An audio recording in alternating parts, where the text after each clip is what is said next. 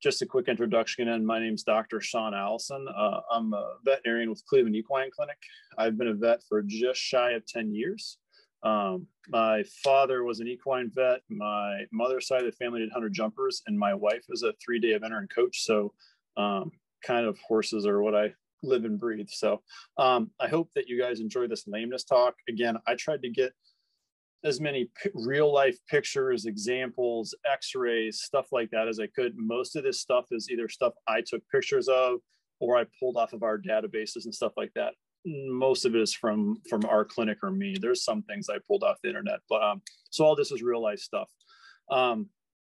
Again, if I don't cover something or you have questions, kind of make a list, and then we'll go over everything at the end, and I'll do as much as I can to answer that or explain or expound upon. So I guess with that, we'll get started. Maybe you can start. Okay. Okay. So first thing we're going to talk about is navicular disease or navicular syndrome. I think everyone's probably heard of this in some way, shape, or form.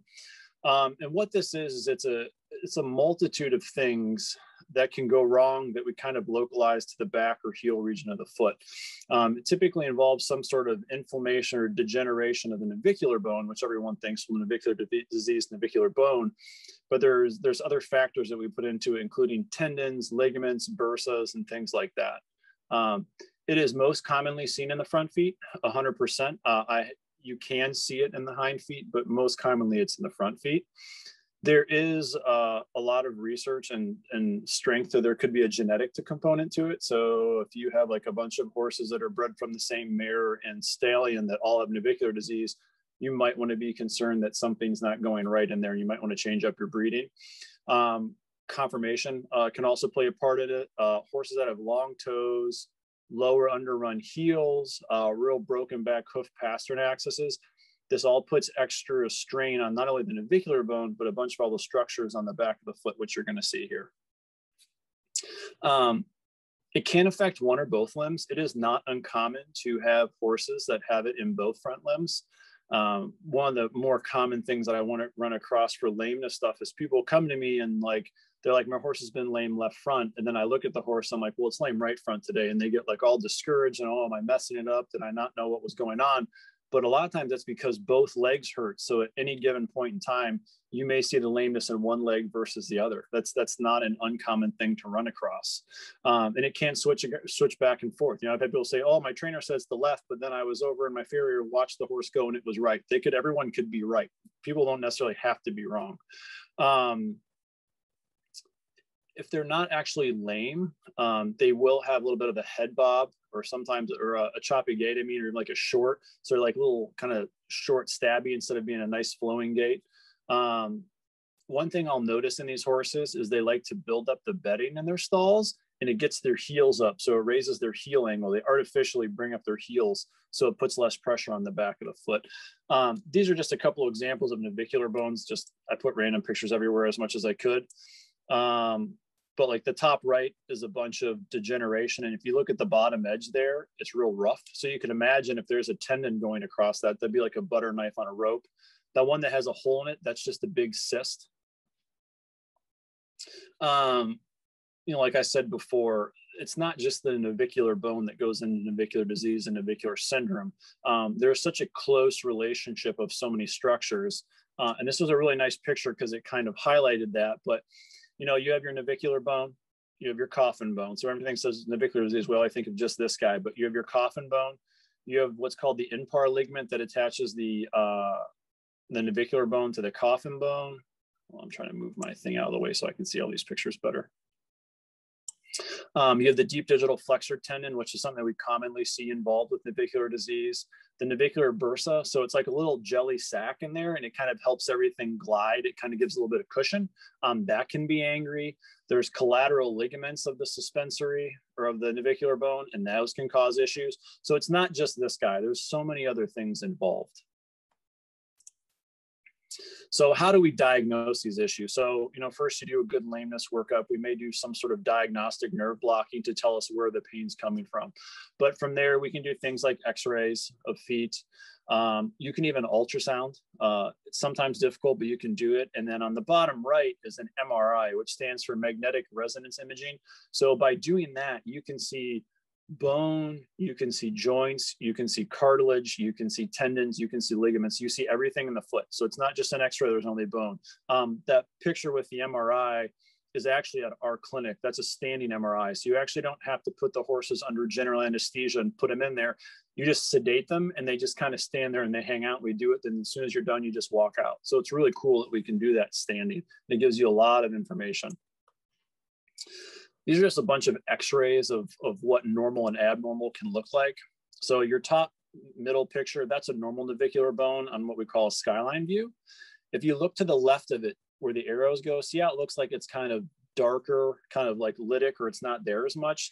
So again, you got to remember on this picture, the tendon runs right along this surface.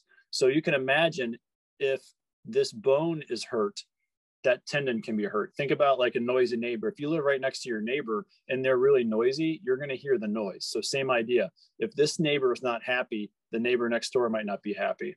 The bottom left, the arrows point to that little black circle on the navicular bone. That's a navicular cyst. And the one on the right is kind of a quote unquote normal. So those are just x-ray forms of what navicular disease can look like. There's a bunch of other things that can look like though. These are MRIs. So that cool machine we said you can just stick a horse into. And the arrows just show it. It's kind of cool because the MRI looks a little bit like an x-ray where you can kind of make out bones and stuff. But like on the left, the black line going down all the way, that's the tendon. So you can actually see tendons on this. The arrow is pointing to the navicular bone. If you see kind of that white spot that breaks up the black, that's probably a cyst. And you can kind of see variations of that on the other two pictures. So that's kind of like what MRIs look like, just like they use in people. We use the same type of science. So it's pretty cool. So how do you fix that stuff? There is a wide range of things. So some of the things you probably guys have heard of is giving your horse an NSAID like bute or Banamine or Equiox. There's a drug called isoxaprine, and what that does is it just brings lots of blood flow to the foot, and that helps the foot heal and do better. We can do cool things like stem cells. So we can inject stem cells around that, and that can make it heal up. You can inject with different steroids or other drugs. Obviously, corrective shoeing is a big deal when people talk about navicular disease. And there's also things called biphosphonates. Probably the one you would maybe have heard of is called osphos. And so what happens is in the body, and this doesn't matter if you're a horse or a person or a dog or a cat or a rat, you have bone that's kind of being broken down and you have bone that's being built up. This happens all the time. Right now, when you're sitting here listening to me talk, this happens. It happens when you sleep. It happens when you eat. It happens when you run. What this drug does is kind of tries to help balance those things out, because in certain forms of navicular disease, too much bone's being broken down and not being built back up. I put stars next to the other one called a neurectomy. We'll talk about that next slide, I think. A couple slides. So shoeing. Like a lot of problems we find in horses, there's no necessarily one correct answer to things. And navicular disease is probably a perfect example of that. Shoeing is super important. So like we talked about, their conformation, their angle, where their toes at, where the heel's at, all plays a role in that stuff. If you remember that picture that we showed you. And if you think about the anatomy that Dr. Gebhardt talked about, like everything's so close together. So you want to have them up. So sometimes you use shoes that have like raised heels. Sometimes you use pads that have raised heels. People will use shoes like these that are kind of like what they call natural balance or rocker, so they can break over easier. They'll put frog supports on it, which is what that lower picture is, the kind of heart-shaped thing around the frog, so it puts pressure on the frog. So there's no one answer to this, but the big things are you want to have a good angle, which regardless of having a problem, you want to have a good angle and good balance. You want the foot to break over easier. But it's more important, like my point there at the bottom, is to fix the problem, not necessarily what you do with your shoeing. So your horse maybe have different shoes than your friend's horse for the same problem. It doesn't mean one's right and one's wrong. It's just as long as they're actually fixing the problem. So the neurectomy thing I talked about, what that is you actually cut the nerves to the feet. And that's what this person's doing in this picture. I mean, you can do it standing just like this. This is how we do it. So you just sedate the horse and you make the foot numb, and then you can take nerves that go to the foot and you can cut them. But this isn't something you just do all the time. Not all horses are good for this, to have this done, meaning the disease problem they have might not apply for this type of treatment, because this does not stop the disease. This doesn't help it. It makes it so the horse can't feel it, which means it's still going on. So if you have problems with just the bone, your horse would be a candidate for this. If your horse had problems, say, with the tendon, again, if we think about how the tendon kind of wraps underneath there and kind of slings the navicular bone, if that tendon is injured and the horse can't feel its foot and it keeps getting worse and worse and worse, it can actually do a whole bunch more damage to the tendon, and you're even in a worse spot. So this is something that's done, but not every horse should get this done. Next disease is side bone. And basically what this is there's two cartilages within the foot that are usually kind of soft and spongy, but they can basically turn to bone is what they do, or they calcify or mineralize. This is not something that happens right away. It happens over time. You can feel your horse's collateral cartilages, which is what these are, that have turned to bone, but in normal horses, they're kind of spongy. You can feel them kind of at the back of the heels, kind of to the sides. They'll be like these kind of little spongy things you can push down. If they turn to bone, they get a lot harder, and sometimes they're easier to feel. This can occur in any breed of horse, but for sure, like your heavier breed horses, your drafts, your percherons, your halflingers, they always have these on x-ray. But quarter horses, thoroughbreds, warm bloods, they can all have them. The kind of nice thing about this is, although these can look very scary if you take an x-ray of a horse's foot, they don't usually cause lameness. It's very infrequent, at least in my experience, that these actually cause problems. So the x-ray is of a horse's foot. I don't know why the horse was x-rayed, but it has side bones. So, and obviously the one on the outside or the left side of your screen is way bigger than this one. So you got to imagine going past the smaller one, there's still cartilage going on, but cartilage doesn't show up on x-ray because it's not dense enough. So you have to kind of imagine there's more cartilage there, just didn't turn into bone. They have different grading scales for this, so you can grade it depending on how high it goes. So if you kind of look at the scale on your left, we'll use that one just for this example. You know, in reality, this horse is probably like a grade 5 because it all goes all the way to the middle of your second pastern bone. But again, as ugly as these look, these don't usually cause problems. So like if I'm doing a pre-purchase exam and I see these on a horse's feet x-rays, I don't get worried about it. Like I don't say, oh gosh, this horse is not good. Don't buy this horse. It's terrible. That's not how that works. So they kind of look scary, but they don't really have much of a lameness problem, which is good, but you should still know about them because they do show up often. Ring bone.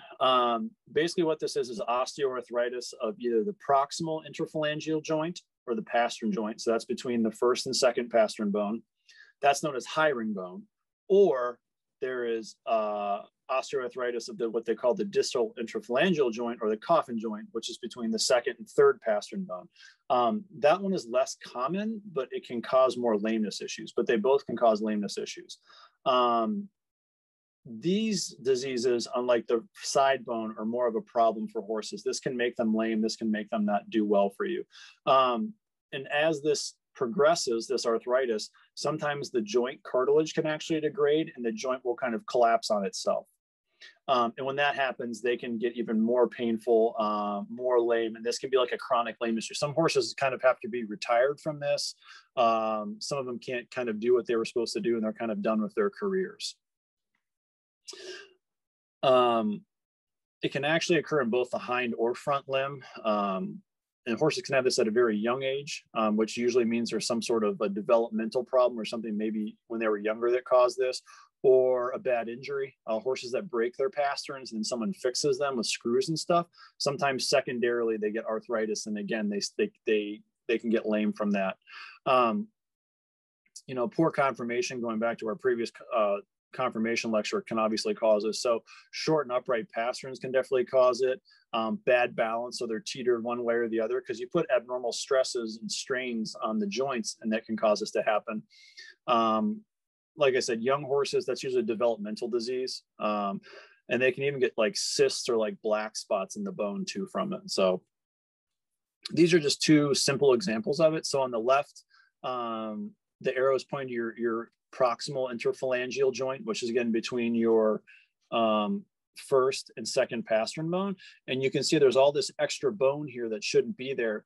And it's almost like it's trying to touch. So what it does is if arthritis gets bad enough, say in this pastern, it tries to bridge itself. And the reason is it wants to try and lock itself off so the joint doesn't move. So if the joint doesn't move, the body's trying to make it more solid. It's hoping that if by not moving, it doesn't hurt. That's kind of end stage. The right picture, that's in the coffin joint. So again, it's not as commonly seen, but it can cause a lot of lameness issues. But truthfully, these are both high and low ring bone are definitely issues when we find them in horses. These things, if I say I found on a pre-purchase exam, I'd be much more worried about how the horse would be, especially for future use and things like that. What's kind of cool too is, say horses have like the picture on the left, they can actually surgically basically eliminate this joint. So they actually go in there and you can remove the cartilage and all that stuff, and you kind of put the two bones together. And then you can use a combination of like bone screws or plates and make it all one piece. And sometimes when you do that to horses, kind of artificially, you fuse the joint, they don't hurt as bad, they can go back to work. But that's not always. But definitely this is a disease that causes a lot of problems for us. Splints. I'm sure everyone that is listening to this lecture probably has a horse that's had splints, or you've seen splints, or your friend's horse has splints. And basically what these are hard lumps that appear between the splint bones and the cannon bone, and either on the inside or the outside, the front legs or the hind legs. If you remember from your lectures from earlier on, each cannon bone actually has 2 splint bones. So you actually have 8 overall. And they are attached to the cannon bone by little ligaments, particularly as it goes down farther. And what happens if your horse gets kicked, it hits a wall, or maybe there's abnormal stresses due to conformation, that ligament in there can get inflamed. And then as it heals, it builds calcium, or basically bone. The reason that is when the body has an injury and it tries to heal it, it says, I need to make this as strong as possible. It makes bone, because for the body, bone is the most solid structure it can do. And then as it does that, you start to get that lump. And then people say, oh, I got a splint.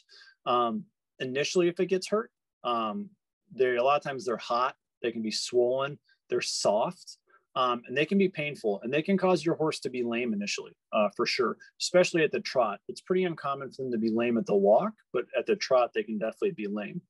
But the nice thing is, as you cool them out, as they say, or as they kind of quiet down and the inflammation goes away, they'll just kind of get hard, but they don't hurt them anymore. One way they can cause problems, kind of more longer term, is if they become what they call blind splints. And instead of kind of growing outwards between the cannon bone and the splint, they grow inwards. So you can't see them, which is why they call it blind. The problem with that is in between the splint bones and then the cannon bone, you have lots of important structures like the suspensory ligament. You have nerves and vessels. And so you can imagine if that suspensory and those nerves are kind of boxed in there, if more bone starts to crowd it, it starts to hurt. So that can be a problem. But that more commonly, they kind of grow out and you see them. They look scary, but truthfully, long-term, they're not a big deal. They're just kind of a blemish to your horse, which is nice. Definitely more overrepresented in young horses, especially horses that are doing heavy loads. You know, you think about quarter horses that are doing tight circles like the reiners and stuff like that, or jumpers, hunters, especially race horses, thoroughbreds and standardbreds. They love to get splints. They're working hard at a younger age. They're stressing their body, and that happens. And again, getting kicked, getting hit by something, you know, kicking the gate, those can also cause it's just the trauma of it. Conformational abnormalities can always do that. You know, if you remember us talking about like horses that are bench kneed, or they're kind of close at the knee, or they're bowed out at the knees, you put abnormal stresses on one side of the leg or the other, then that splint may react because of that. Definitely toeing in or out is another one, you'll see it. And remember, if we talked about, you know, with the conformation, if they toe out, which is one thing that can cause it. They like to swing their legs in. And if they wing in, they can occasionally hit the other leg. So they can actually traumatize themselves and cause a splint. So these are just a couple examples of the bone, what an x-ray looks like and what the horse looks like. So the left, the arrow is pointing to the splint. You can kind of see that bulge there coming off of it. The far right picture is what that's going to look like. This isn't the same horse, but you get the idea. And they can have more than one bump, if you will, or splint. There are some horses that get a couple of them. And that's not a big deal. Even if you have a couple versus one, they still aren't usually a big deal long term.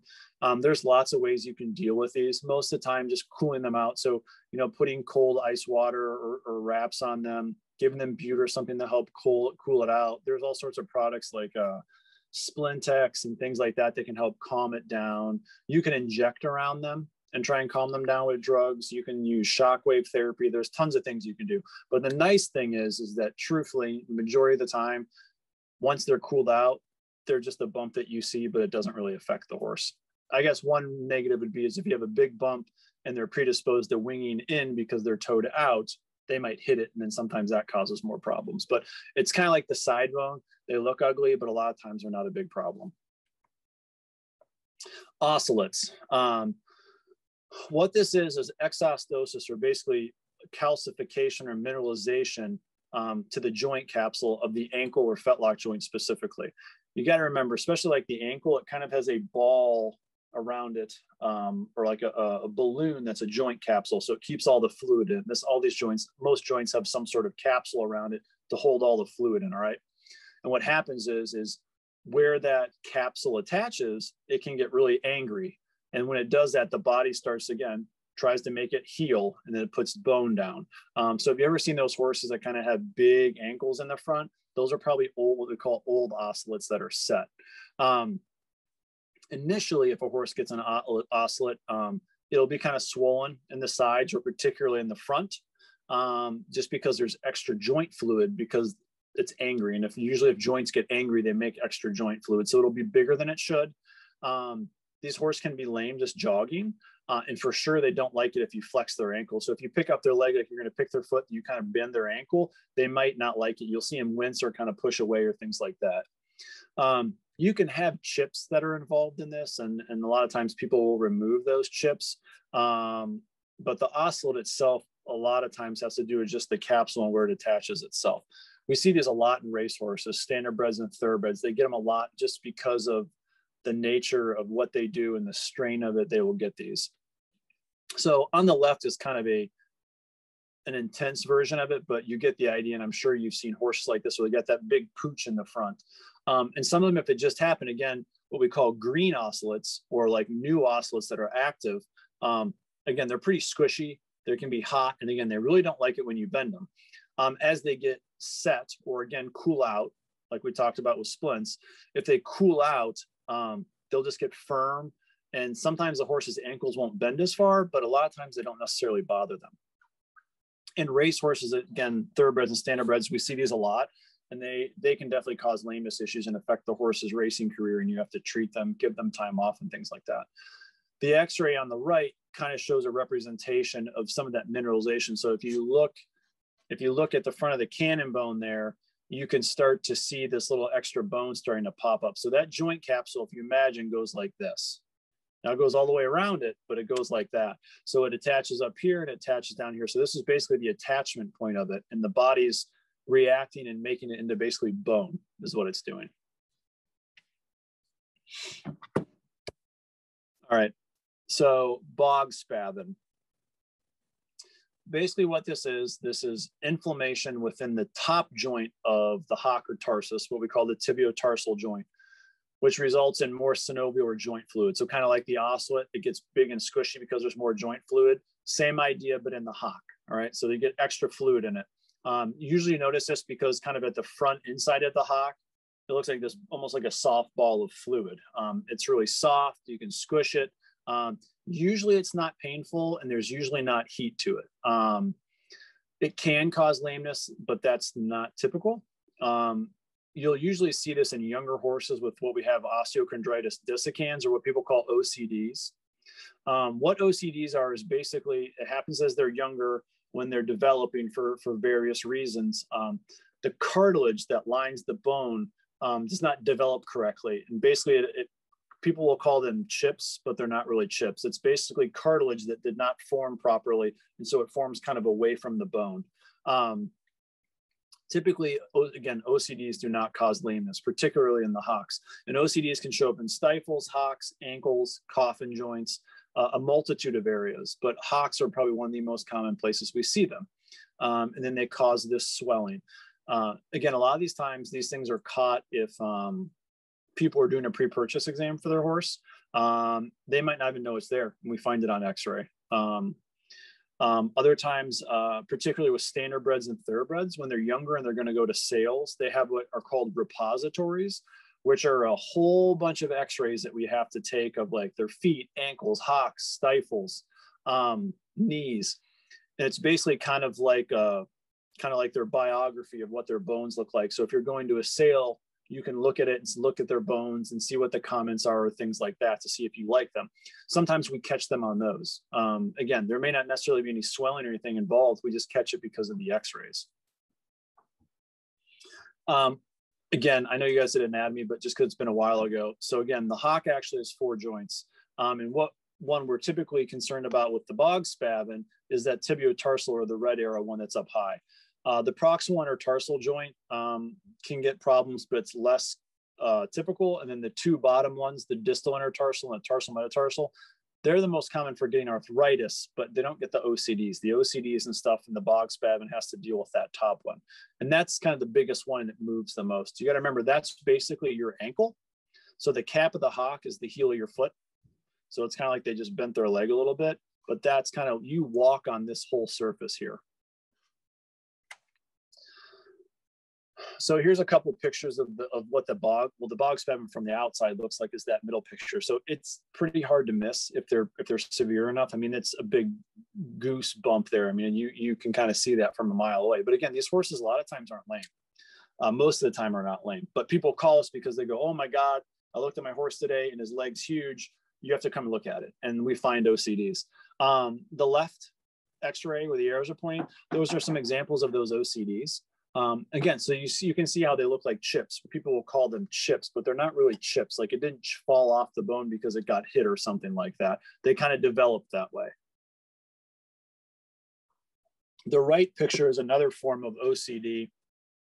And if you look at it, where the arrows point is kind of at the bottom of the tibia, what they call the medial malleolus. That right there and then the picture on your left are some of the most common areas for OCDs in the horse in general, but particularly the hock.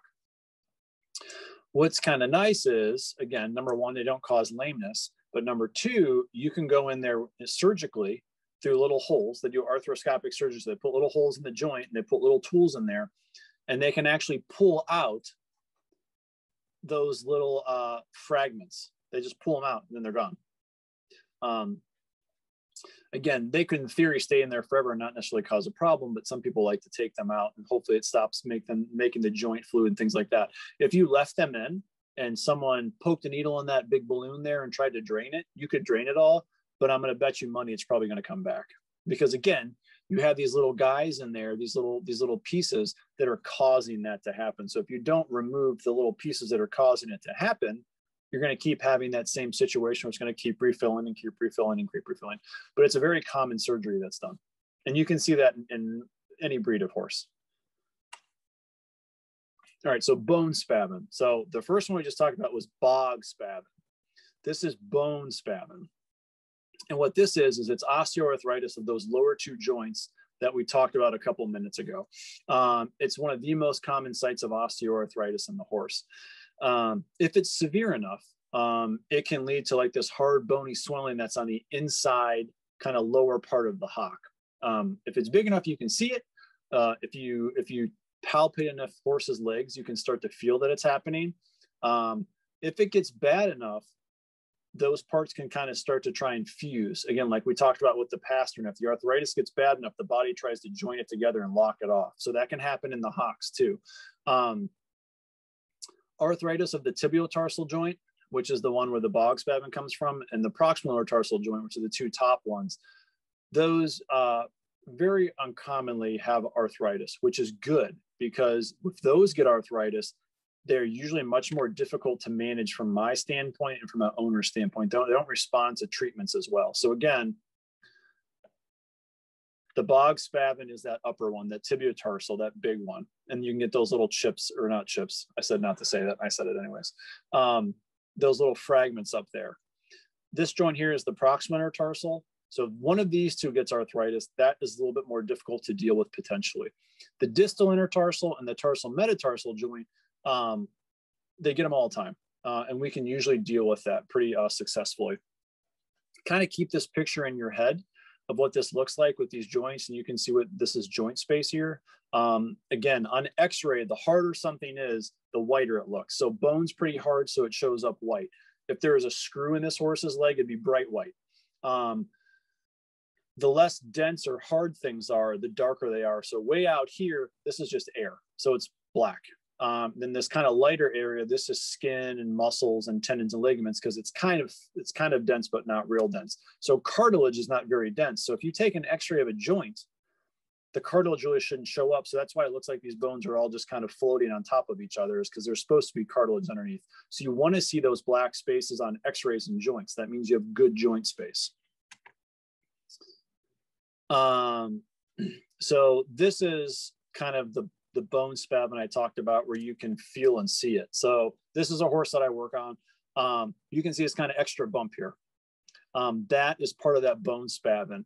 And this is this horse's x-ray. So this picture does coincide with this horse. And you can see that extra bone there. The bone shouldn't, this extra piece here and here shouldn't be there. That's it kind of trying to lock itself off, and all this extra bone being formed from the arthritis. So you can look at this and see this, and you can almost guarantee this horse is going to have more bone on x-ray than it's supposed to. And when you x-ray it, it does. Along with that, the horse also has arthritis in this joint, in this middle joint. Kind of looks how it gets fuzzy. Instead of like this top one, it's a nice black line across. That joint's starting to get arthritis, and it's probably trying to collapse. And this horse was a little lame. The problem is in hocks, as they start to collapse, the cartilage goes away. That can be really painful, as you can imagine. So if this was a person, you'd be getting a knee replacement, a hip replacement, or something like that. We can't replace joints in horses like that. So again, what the body tries to do is fuse them. The cartilage disappears, bone goes on bone, and then it's stuck together. It's like cemented together. But that process is painful. It hurts. The kind of nice thing, this really just applies to the hocks typically, is on the left where the arrow's pointing, there's supposed to be a black line all the way across there. See your right picture, how there's a nice line kind of going across there? So this horse's hock is not perfect. There's a little bit of a spur right there. So it has a little bit of arthritis in there, but it's not terrible. But you can see nice black lines all the way through. So it has good joint space. If you look at the picture on the left, there's no joint space. So basically 2 rows of bones have become 1. The nice thing about this, again, when we talk about hocks, is if the horse will fuse all the way, they can actually be all right. They won't be lame. Sometimes they move a little bit stiff or a little bit stabby, but they won't be lame. When that process is occurring, they can be super lame. But if they get to that point on the left side of your screen, they can be fine. They can still be used. So remember, bog is the upper joint and has to do more with fluid, and there's not typically lameness involved. Bone spavin is a more significant problem, and that's arthritis, and that can cause lameness and other issues. All right, so next one we're going to talk about is theropen. What this is inflammation within the tarsal sheath, which is kind of like a coating or a covering or a sheath that the deep digital flexor sits in as it goes over the hock. If it gets inflamed, kind of like a joint would, it gets extra fluid in it. If it gets extra fluid in it, it starts to swell. And you'll see that kind of just above the cap or point of the hock. This can be caused because of stress or strain, poor conformation. So a horse that's really sickle hock, or it's really post-legged, so really straight up and down the back, remember how we talked about, that puts extra stress on the hock. Typically it's a blemish, meaning it's kind of like the splint after it sets. Means you look at it and you go, ooh, but it doesn't typically cause problems. It can, depending on why it's caused. but not always. It's not always associated with lameness. The bigger reasons we get worried about that is if there is damage to the tendon that's inside the sheath or the sheath itself, that can cause a lameness. So a lot of times you just see it and you just know it's there. Sometimes it becomes an issue, then we have to try and deal with it. The left side of the PowerPoint shows you what that thoroughpin looks like. So those kind of out pooches, they shouldn't be there. And what I put on the left or the right side of your screen is to kind of show you where those sheaths lie. And if you see that upper one is right kind of in front of the cap of the hock, that's where they occur. Where's the kick walls? They'll get these too. They like to kick the walls out. They'll get cap talks, or they'll actually get thoroughpins. I've had horses that where that tendon runs down over here, if the bone gets roughened, again, it's kind of like a butter knife on a rope, and then that can make it, and the horse can be lame because of that. So just because you see this doesn't mean you have to have a lameness problem, but it can occasionally. So you have to pay attention to why is the horse lame. That's why you do lameness workups to see where's the pain actually coming from. But this is not typically something that causes pain. Curb. The fancy name for it is plantar ligament desmitis. So what it is of the long plantar ligament. And you can have intermittent, mild, or no lameness. Once again, it cools out. I'm using that term cool out. We use that a lot, but once it cools out and sets, a lot of times it's not a problem. See it a lot in standardbred race horses. And again, it can kind of be associated with sickle hocked horses where their ankles kind of sit in front. Again, stall kickers. Stall kickers like to cause problems around the hocks. Again, the nice thing about these is once it heals, the area may kind of keep its thickening or its kind of cosmetic blemish, if you will, but they're sound. The way we usually diagnose these is we ultrasound them, and you can actually see the ligament, and it'll be big and inflamed and angry. I don't know how well that shows up in your guys' screen, but the top right picture, you kind of see that little pooch. That's the curb. And I just showed you, again, because I know the anatomy was a long time ago, but the long plantar ligament is this guy right here. So it runs from like the back of the, what we call the calcaneus, or the back of the hock, and then it kind of goes down and it inserts back below the hock. Again, really common in standardbred racehorses, but you can see them in other horses. And again, initially they'll be painful, they'll be swollen, they'll be hot, but usually once you take care of them, the horse is fine. But they'll always keep it. They'll always kind of keep that little profile, if you will. Kind of a couple of ways that we deal with those. Restricted exercise, like this nice horse just relaxing in the bottom. There's a medication called Surpass that you can use on things like this. Basically what Surpass is, it's like bute, but it's an ointment that you rub on stuff. So you can rub it on an area and it kind of gets absorbed into the body and it helps calm it down. So I always describe it as it's like bute that goes through the skin. That middle picture, if you guys have never seen it, is what they call freeze firing. So we have a special device that we put liquid nitrogen in. And what you do is you apply it to the area where, like, say this curb is, and you make these little white dots. And by freezing it, you kind of desensitize it. And then you also kind of promote healing of it so it calms down. Super common in standardbreds. Majority of them are what you'll see in standardbreds. If you ever see a standardbred and they have white dots, either on a splint or over where their tendons or ligaments go, or on the back where the curb is, it was freeze fired. Freeze firing causes white spots to appear. There's another thing that is still somewhat done called pin firing, where we use like a hot iron to do things. That doesn't leave white spots. So if you see white spots like that, it got freeze fired, especially like if they're in a row. If horses get hurt, sometimes when they heal, their hair turns white. I'm sure you've all seen that on a horse. One spot's not probably freeze firing. But if you see like three dots in nice rows, it probably got freeze fired. But you can do that to the curb. Again, you can do that to splints and other tendon and ligament injuries. That can be done, but definitely a standardbred thing for sure. So kind of going along with the soft tissue problems, we'll talk about bowed tendons. What this is an injury to the fibers of either the deep digital flexor tendon or more commonly the superficial digital flexor tendon. What they call the classic bow you can just see by looking at the horse from the side, it's kind of got that bow to the back of the leg. And this can be on the front or on the hind, but typically seen on the front. And, you know, the thing about these is just because they have a bow doesn't mean there's a big hole. And just because there's not a real big bow doesn't mean there's not, like, say, a hole in it. You can't always use the size of the bow to determine how bad it's injured from a side of kind of how things are torn. And again, this is something we usually use ultrasound to do. Same with the curb. What happens is again, and why there's kind of variations of how this goes, is you got to remember tendons and ligaments alike are basically like a big cable. Okay. But inside that big cable, there's a whole bunch of little cables. So it's kind of like if you took a pack of spaghetti and put it between your hands and looked at it, that's what a tendon or a ligament looks like. So sometimes you can tear a couple of those little spaghettis. Sometimes you can tear a bunch of those spaghettis. Sometimes you just do the ones in the middle. Sometimes you do ones on the side.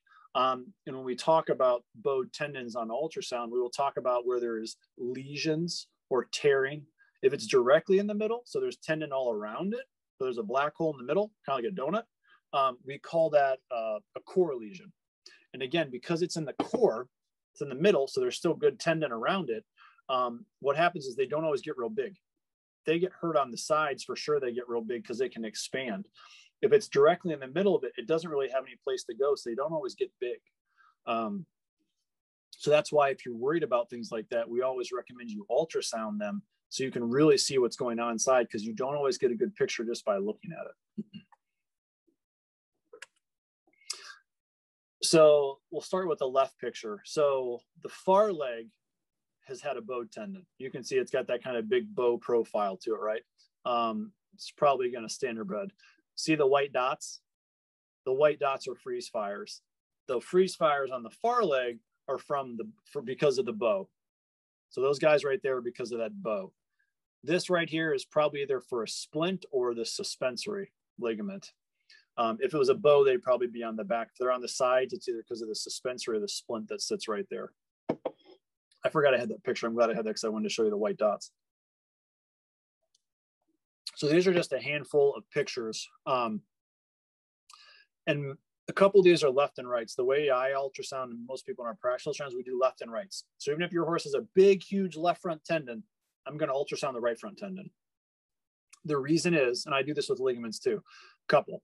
Number one, you learn in books like tendons should be certain sizes, okay? Like there's measurements and stuff. Same thing for ligaments. But a miniature pony is not going to have the same size tendons as, say, a draft horse, right? So those numbers are a little bit kind of, you can't always deal with them. So we're usually hoping that your horse only has one injured leg. And because of that, if we do both legs and we compare them, we can be comparing normal to injured. So we get an idea of what your horse should look like and what it does look like. So that's one reason we do it. The other reason is occasionally it has two problems, but you didn't know about it. Particularly like in racehorses, you'll find this. You know, I'll scan one leg because it kind of looks like it has a bow. I go to the other side, and all of a sudden, it's not normal either. So there's a couple of reasons why we do both legs. And that's what the picture, the first kind of ultrasound sitting in the middle of the screen is. If you look at it, so we're looking at the superficial digital flexor tendon, which is this guy right here. This is the deep digital flexor tendon. This is called the check ligament. And this is suspensory down here, but we're not paying attention to this stuff. We're just looking up here. If you look, this tendon looks it kind of looks all the same or homogeneous. If you look at this one, you can already tell it looks bigger, right? Just kind of by looking at it. But see kind of this black moat that's in the middle of it? That's actually a lesion or a tear. So this horse, it's bigger than the other one just looking at it. But also you see this black spot, which you shouldn't have it in the middle of the tendon. So that's an injury right there. This one up here, again, I actually measured this one because you can see the little green lines around it, but your normal one's actually on the right. And then if you go over to the left here, it looks bigger again, just looking at it, but see all this black in here? That's where fibers have been disrupted. So again, some of the spaghetti noodles have been injured, and that's why you're getting that look to it. So again, that's why it's nice to go left and rights, because you can kind of look at that. Down here, again, we're looking at the superficial digital flexor tendon. how we usually ultrasound, we do two ways. It goes what we call cross scan and long scan. So it's like the probe's going like this way to it, and then this way to it. And that's how you get these two different views. And we do those together to pair them up, and they should match. So if you look at this picture up here, this tendon really doesn't look that huge, but see the black hole in the middle? It's like a jelly donut, shouldn't be there. And if you look at the long scan of it, where it kind of looks like you're looking at that pack of spaghetti, you've got, come here, little mouse, come over here.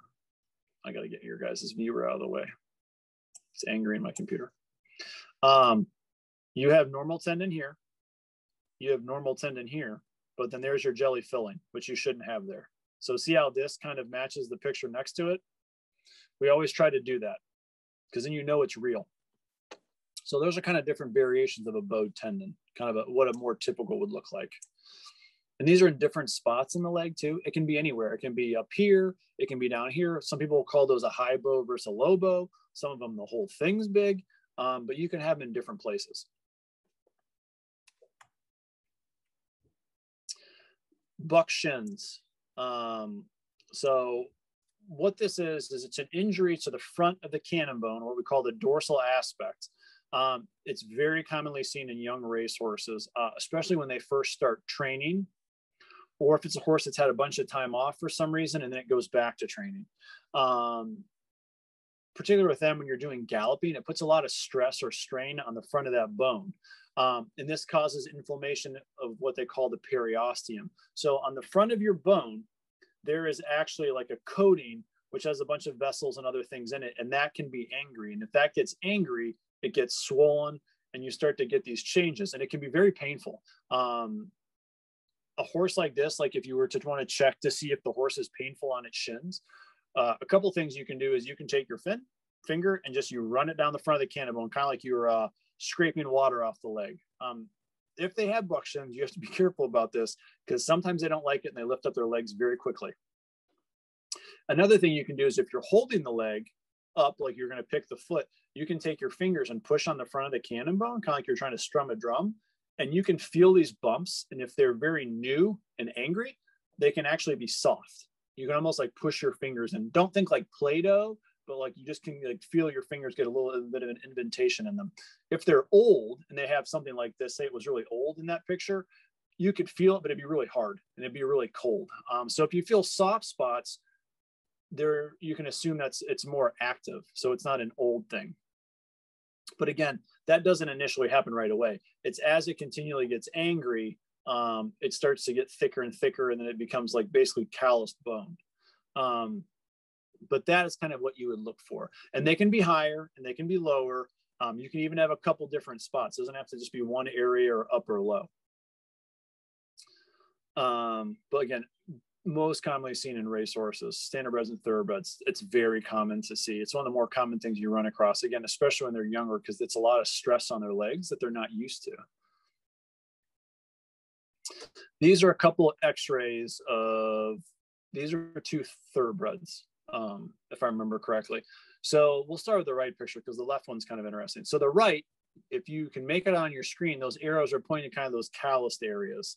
If you look, it's not quite as white as the bone that's right next to it. That's because it's probably newer. So in this horse, you'd probably see the little bumps, but they wouldn't be huge. And you could probably kind of push your fingers into them a little bit, and the horse would probably be angry. As those set, they're going to get harder and they're going to get whiter, and you might be able to feel them easier, but they're going to be hard. The horse on the left is another interesting kind of phase to that, this bucking, if you will.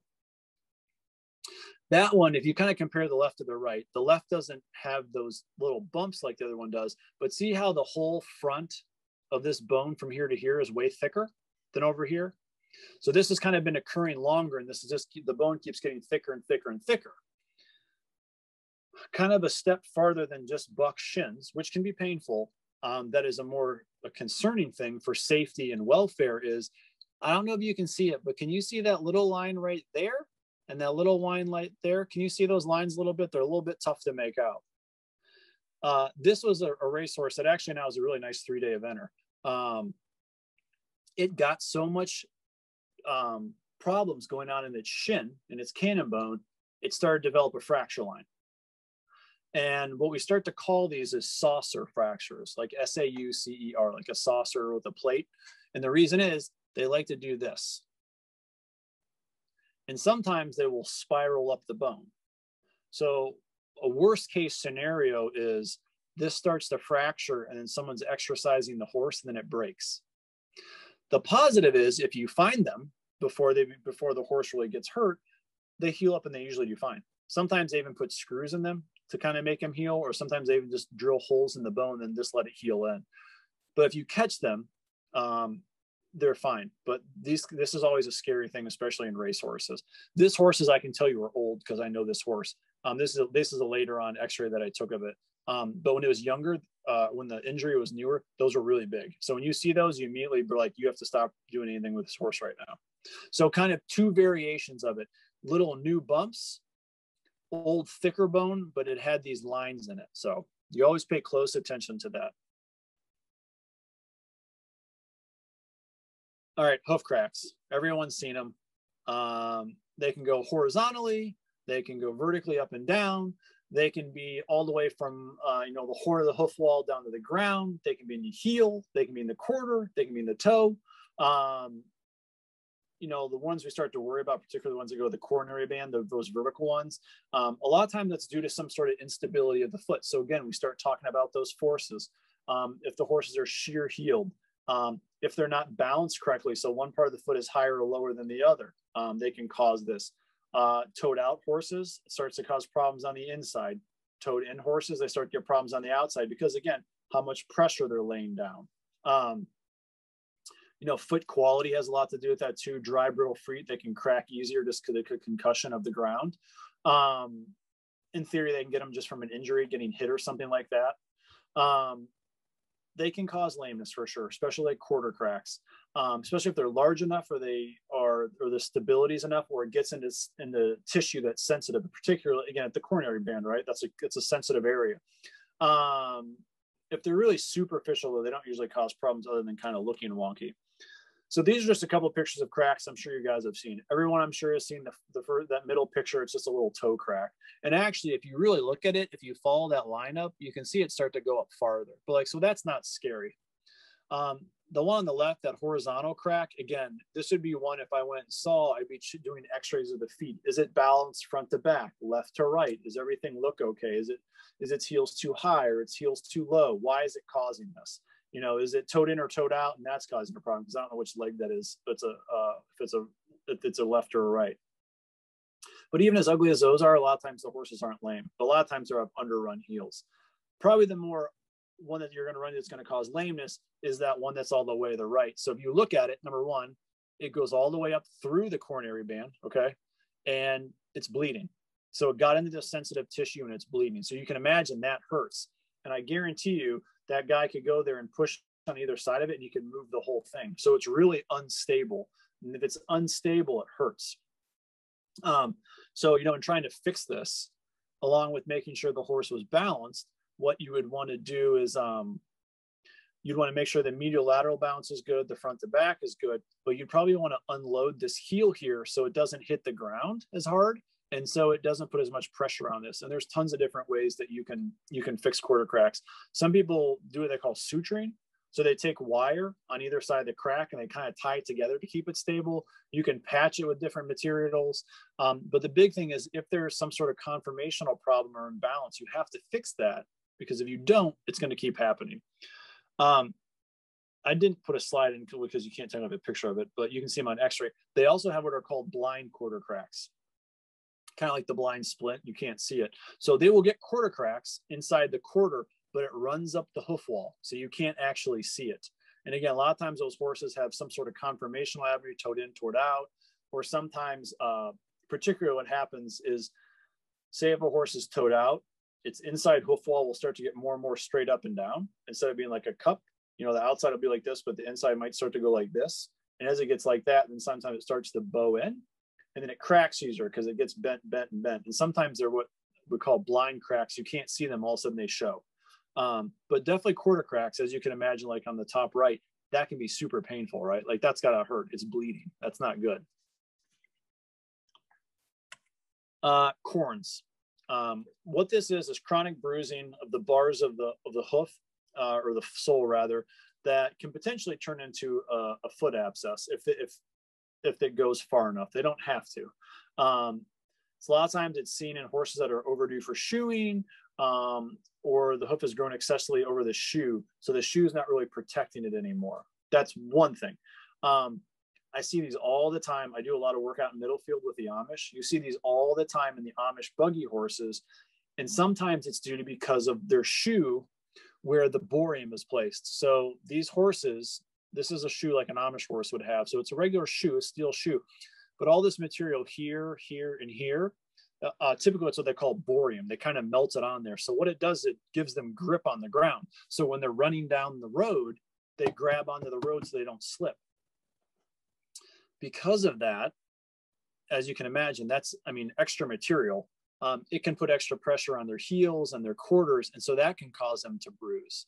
So I'll see that all the time in middle field with the Amish horses.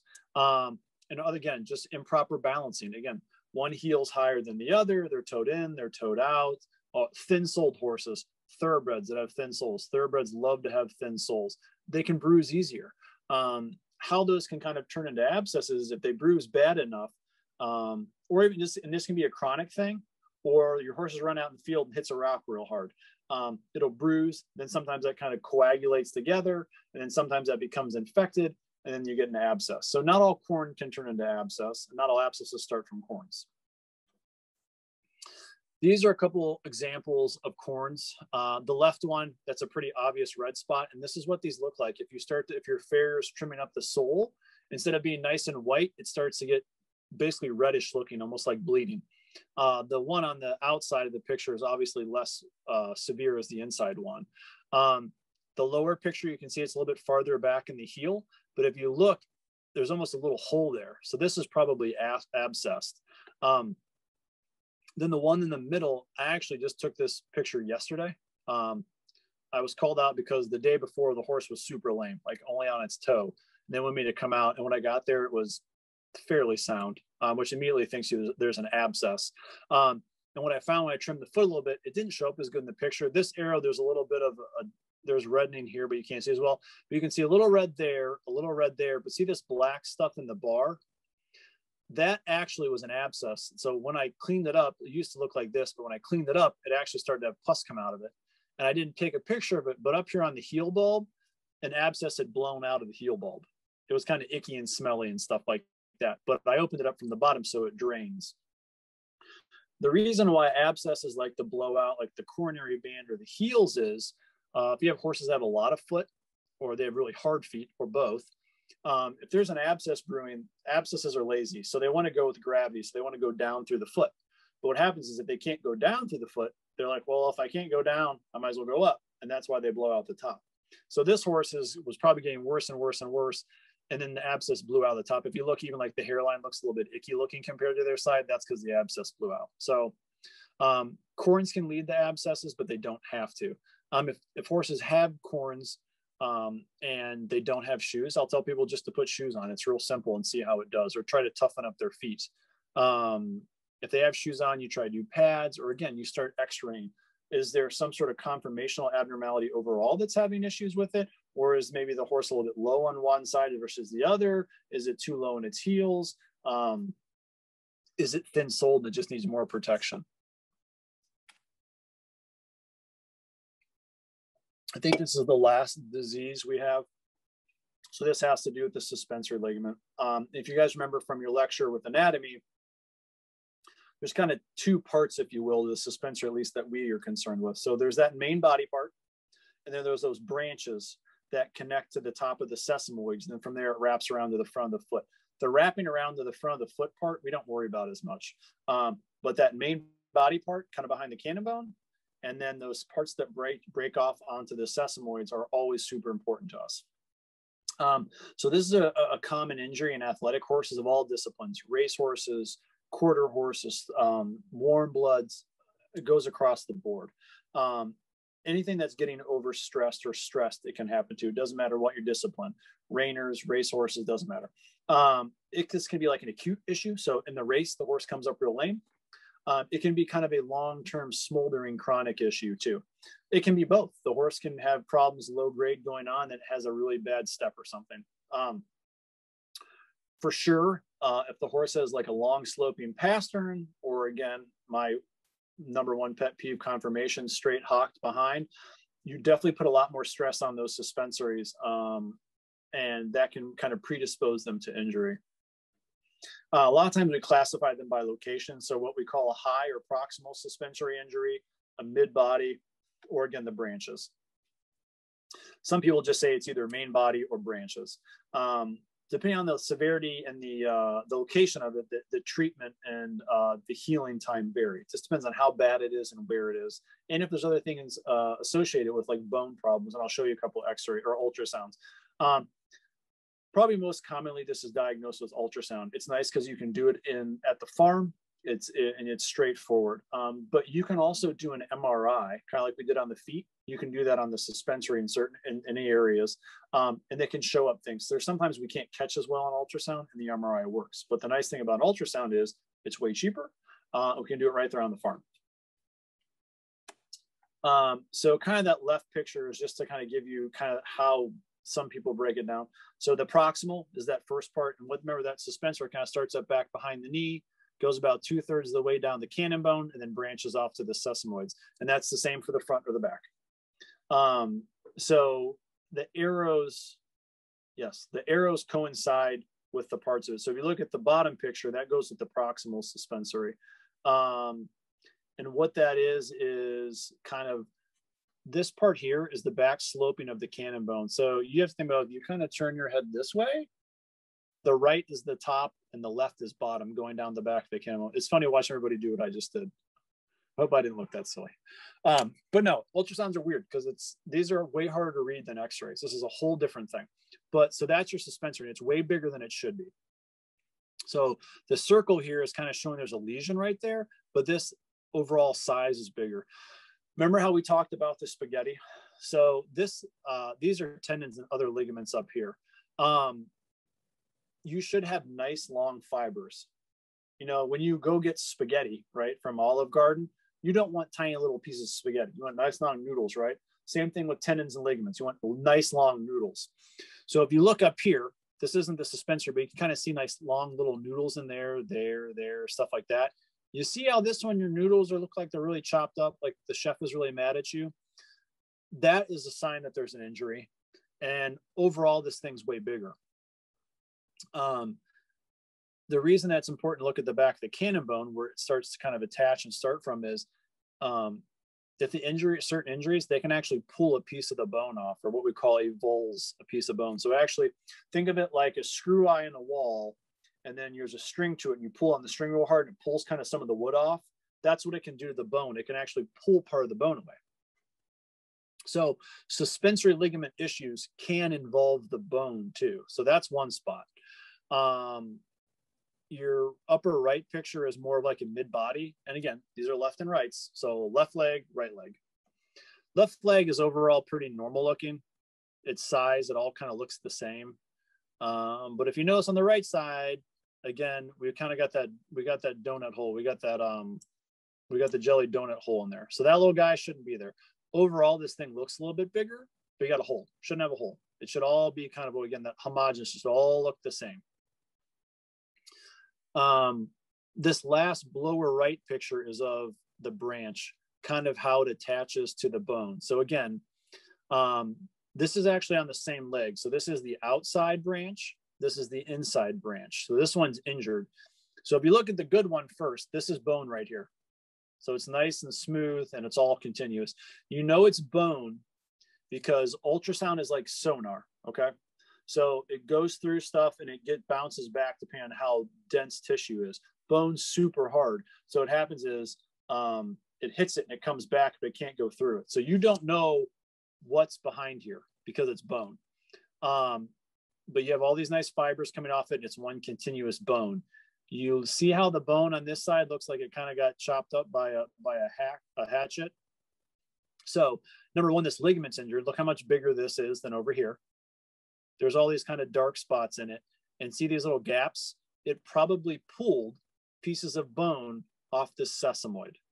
That's not an uncommon thing to see with horses that hurt the branches of the suspensory. They will pop a piece of the sesamoid off of it. So again, although we're talking about a ligament injury, a soft tissue injury, you can have bone problems too. So it's important to look at this stuff. And a lot of times I will x-ray a hock and x-ray an ankle to make sure there are no other bone issues. But you can sometimes get an idea just from the ultrasound. Like I can tell you on x-ray, this wouldn't look good.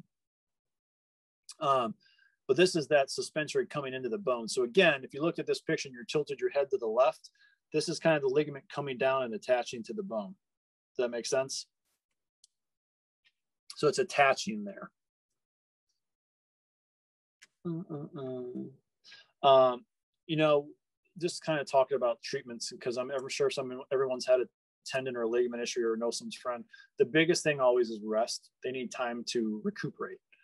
Then they need an exercise plan of how to begin exercising, because you want to start slow. You know, usually it's like hand walking, then ride walking, and then trotting in straight lines, and then trotting more days in straight lines, and then maybe trotting all the way around the ring, and then maybe cantering on the long sides, and then maybe cantering the whole ring. The reason we do that is we slowly increase the stress.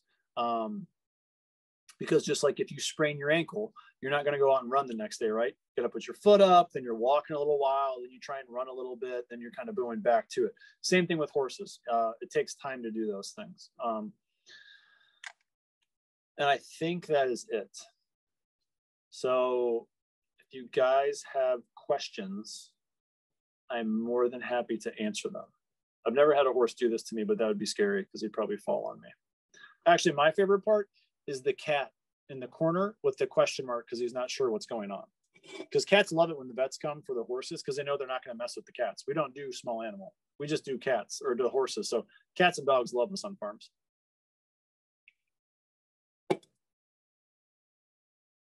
So I think that's it. So you guys got questions?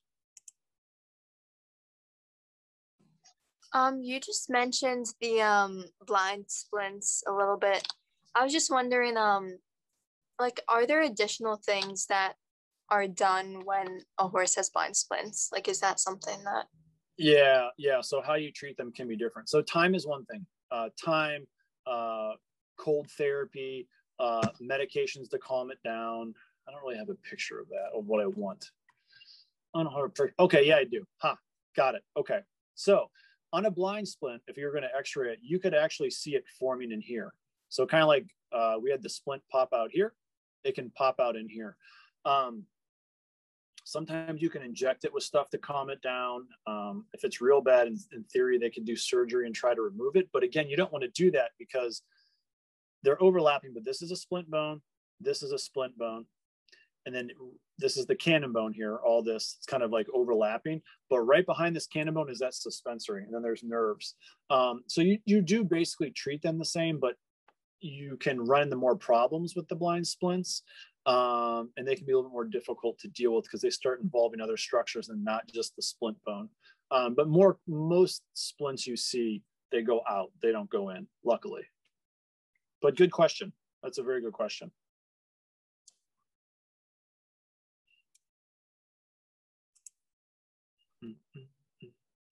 Anybody else? No questions? You guys are vets now? What do the sesamoid bones do? Well, so number one, do you remember that there's more than one sesamoid in the horse? Remember that from your anatomy lesson? So that navicular bone we talked about in the beginning, that's actually technically a sesamoid. But I'm assuming you're talking about the ankle ones, right? Yeah. Okay, cool. I just want to make sure. So they partly make up the ankle joint. The ankle joint is made up of the cannon bone. You guys can see my mouse when I move it, right? Okay, good. Because I would feel like a real idiot if I was doing that for the last hour and you couldn't see it. Wow, that would have been awkward. All right. Anyways, back on point. So cannon bone, first pastern bone. There's two sesamoids here, but they're paired, so they're kind of summating with each other. The biggest thing is that's where's my other picture? That was a better picture of the sesamoids, though. This is a good picture, though. I forgot I had this picture. Okay, so here's your suspensory. So the kind of lemur I talked about for your blind splint, come real quick, it kind of hides behind the splint. So it comes down. the big thing is it attaches to these sesamoids. It's all part that makes up this joint, and it kind of also helps sling this together. As you can see, it kind of comes down, suspensory, it suspends. It attaches to these sesamoids, again, paired, and it comes around to the front. But as you can imagine, if horses, like a racehorse is running real hard, it puts a lot of stress on those. So they hurt their suspensories. If you go and Google a picture of a racehorse running after this talk or right now, certain pictures will show you one leg on the ground, and that one leg, the ankle is almost sitting in the sand. So the ankle goes from up here all the way to down here.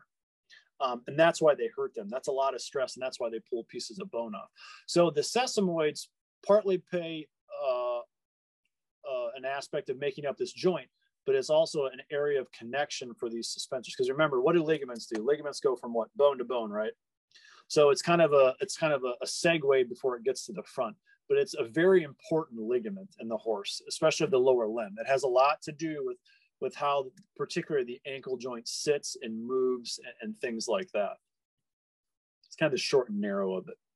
Remember, they're paired. You got 2 on each leg, so you got 8 of them.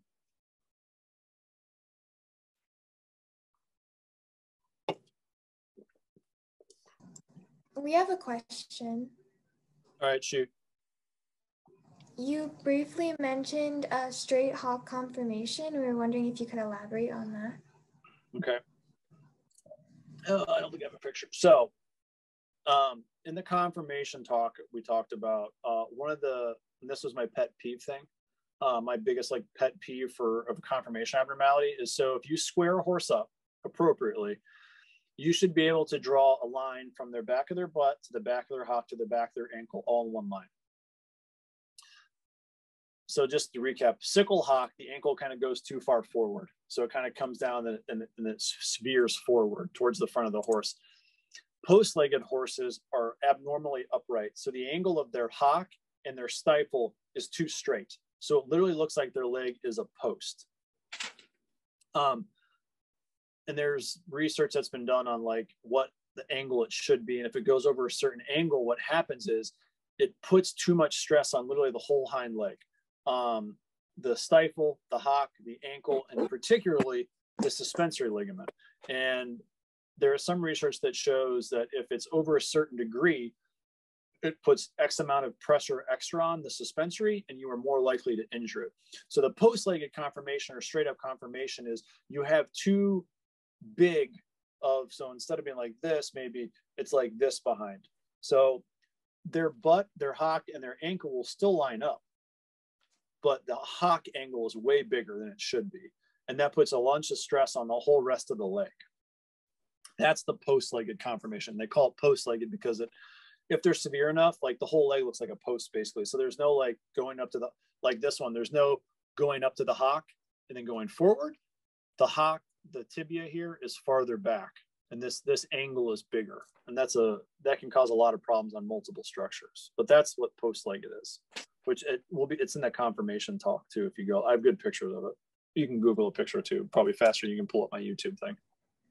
And can having the post-leg that affects movements or activities? Yeah, it can. So they can move differently because of their conformation. Sometimes they can move their leg forward without bending as much. So there is sometimes a little bit of a subtle change in the movement potentially. But again, the bigger thing about the post-legged is how it changes the dynamics and the physiology of the rest of the leg and how it moves and the stresses that are on certain things more than there should be. The body's, and again, like talk about in the conformation talk, very few horses are truly perfect conformationally. But particularly with the post-legged, that puts a lot of stress on the rest of basically the whole hind leg. And that isn't necessarily an issue for how it moves, but it's an issue of the undue stresses it puts on most of the structures of the leg, especially the suspensory. Those legs that are post-legged, the horses that are post-legged, you may see that their ankle looks like it drops more than it should in the back or in the front, or not the front, sorry, that's a different thing. In the back, they're post-legged, their ankle kind of sinks a little bit more. Instead of being more upright, it maybe kind of sinks a little bit. And that's because of the pressure going straight down the leg. But it should look like a post, hence the term post-legged.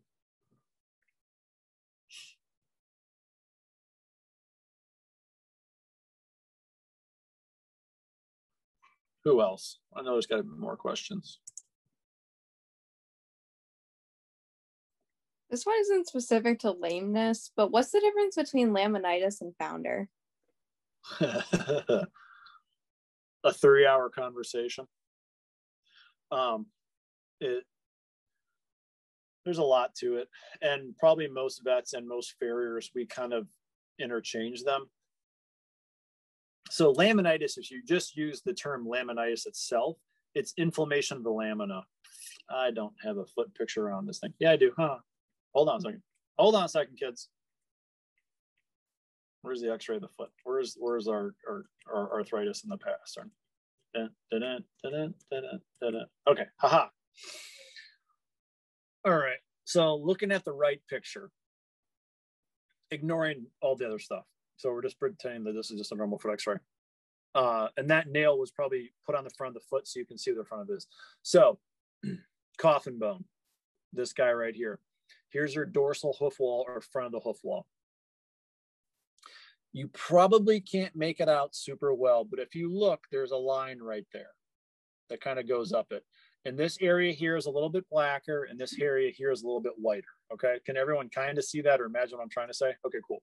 So how the foot works is there is lamina that comes off of the hoof wall, and there's lamina that comes off the bone. So basically like these, like you ever seen an air filter in a car? Does that kind of make sense? Like a bunch of little fins together, or blinds that are open. Think of blinds that are open. So a bunch of just little shelves, right? So you have these coming from both surfaces, and what they do is they kind of lock together, all right? And that's how the hoof holds on to the bone, is all these little laminae. In laminitis, if you say just laminitis itself, inflammation of the lamina, that darker area, which is the sensitive lamina, can get thicker and wider and angry. If your farrier ever says he nailed the horse too close or hot nailed the horse, or someone says that to you, it means they accidentally got into, I'm using my finger to point at a screen when you're not in front of me, the black area here, which is sensitive. Your farrier nails into this white here. That's not sensitive. So remember, that's your fingernail. That's a real thick fingernail. So they nail into that. So this black area is more sensitive. So laminitis can be just the overall thickening of this. So we do certain measurements to see the overall thickness of this. And if it's over a certain percentage, you can say there's laminitis. It's thicker than it should be, just numerically. So it's a number. And I usually sometimes explain it as like laminitis is kind of that initial process, and founder, if you will, is kind of the leftover, or it's kind of like the what's left after the storm goes through to some degree. You know, so if you take x-rays, the horses, this may be way thicker than it should be. The hoof wall may go out this way and the bone's back here. So they talk about the horse rotated. It's kind of like the bone and the outer part of the hoof wall are kind of separating away from each other. And that's because that lamina that's holding it together is breaking down for some reason, whether it ate too much grain, it got sick from something, it got poisoned, there's a metabolic problem like Cushing's disease. It causes the binding of it to let go. And because of it, it separates away. So one thing they do is what they call rotate. So it kind of starts to rotate away from itself. That's if basically just the front part gets injured. If it gets injured all the way around, because remember, the hoof goes all the way around the foot, right? Except for the back. If all the way around it gets injured, those horses can sink. Those are what they call sinkers. So basically what happens is enough of those bonds are broken, it can't hold itself, and it starts to slowly it's a shear force. So it starts to push down. Because remember, if you weigh 1,000 pounds and things aren't holding on tight, you're going to go through them, right? Kind of like if you start to step on the snow, you're going to go right through the snow. You step on concrete, you're going to stay hold. So laminitis is kind of like that initial stage. And founder, a lot of times, some people will say it's kind of what you're left with afterwards. There's a lot of debate on that. Like I said, that could be like a 3-hour topic. But they're used interchangeably a lot too. And you know, like sometimes people say that initial, when the horse is going through it, it's laminitis, and then kind of what's left is the founder stage. And they can have that once and never have it again. There are some horses that will repetitively get it for certain reasons. Like I said, we could do a whole pony club conversation on just founder and laminitis. Because it's a big thing. I mean, everyone's had a horse that's foundered or a friend's horse that's foundered or things like that. There's a lot of reasons they can do it, but that's a good question. But there's a lot to it and a lot of different theories of what technically what each term means. So like, if like, I wouldn't have a big argument with like a client that's like, oh, my horse isn't foundering, it's lame. And I could be like, okay, that's fine. Still doing that. You're still trying to address the same problems. So, but good question.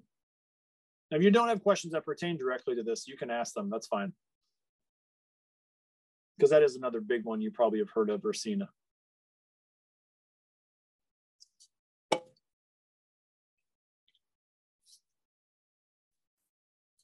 Anybody else? No one's got any other questions? This might be random, but what is that like tack looking thing on the bottom of the foot? It's exactly what you said it was. So that was very good. This is actually not my x-ray. I had a hard time trying to find a horse that had low ring bones. So I stole this x-ray. I borrowed it. Stealing's not a good word. I didn't steal it. I borrowed it. So just like the nail is trying to mark the outer hoof wall, which some people do, the tack is probably the tip of the frog or the apex of the frog. Way far past this talk, but you can look at like the balance of the foot, where the breakover of the foot is, where the center of there's a lot of things you can do, especially when it comes to shoeing the horse. And so people like to use markers. So this is a marker for the apex of the frog. So the frog probably goes from all the way back here, which you can kind of see it kind of pop out there, and then it goes to here. So this person was marking the tip of the frog, which is usually on x-ray farther back than the tip of the coffin bone. But it's usually to mark the tip of the frog. Not everyone does that. That's kind of a individual thing. But good question. Or maybe the horse stepped on the tack and they didn't know it, but I'm guessing they probably put it there on purpose. But that's a good question. Thought someone else had a question. I thought they were going to talk at the same time and politely declined.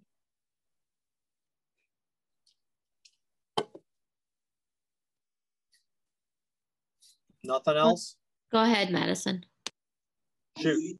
Okay. So I was looking at pictures of the system. No, you can't see it because it's clear. But is that like the sinking portion of it? Yep. Yeah. So can everyone see her picture? No. Can everyone see the picture of her picture on the picture? That horse probably blew something out because it looks like there's a device on the front of it, like a splint. But yeah, that's ankle sink. When we talk about ankle sink, it's literally how the ankle starts to sink. I don't know if that horse has ankle sink because of conformation. If they injure that tendon enough or ligament, sorry, because we were talking about suspensory. But it can happen with both. If they injure that a tendon or a ligament enough, especially like the superficial or the suspensory that really holds everything, because, hold on a second. Where'd you go, little guy? A lot more pictures than I thought. Come on.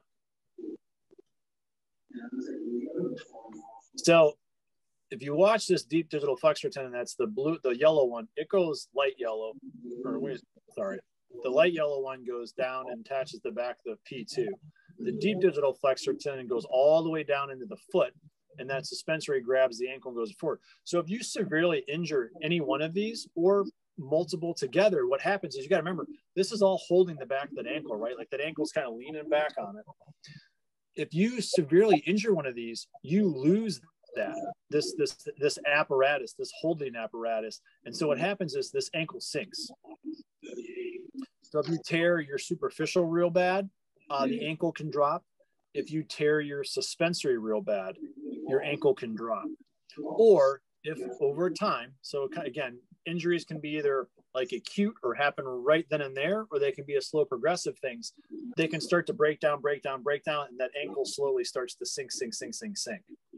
So that's the sinking, is those a tendon or a ligament or both gets so injured either right away or over time that it just can't hold it and it kind of breaks down more and more and more.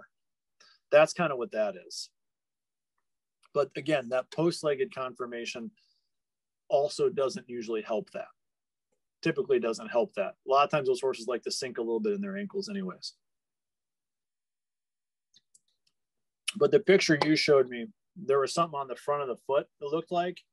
I don't know if that was like a splint to try and help hold it up or what that was, but that horse could have acutely injured itself. So they have an after picture as well. Wonder what was the after picture? Hold on, let's see if I can show it. So it looks much better. So I'm not sure. It's like yeah. So is there something extending behind the shoe? I'm assuming that's what it is. Okay. So when you hurt these tendons or ligaments and this ankle drops, and this is why we talk about angles. You want to have good angles, right? One of the first things we do when it comes to shoeing a horse with tendon or ligament issues is you want to put a shoe that, so if say your normal shoe stops here, you want the shoe to go back farther, because what that does is it adds support farther back to help support whatever structure you may have injured. And whether it's a tendon or a ligament, we always have you put a bigger shoe on. So we either do what we call an egg bar shoe, which looks like a whole egg. It's all one piece. Or we will do one with trailers. So it's like a regular shoe, but then the ends of it, the heels extend farther back. That helps support everything. That was a rather significant improvement from just a shoe, I feel like, in my opinion, but it does help. And you have to help support those structures. So shoeing of ligament and tendon issues is very important because you have to help support what's injured. You want to make sure it doesn't get hurt more because of an improper angle. So that's probably what that picture is trying to show you, I'm guessing.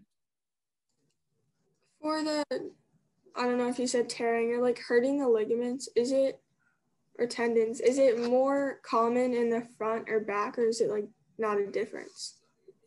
A little bit of it depends on what the animal's doing, for sure. So I don't think I could just throw out a specific one, because like in racehorses, you can see it in the front or the back.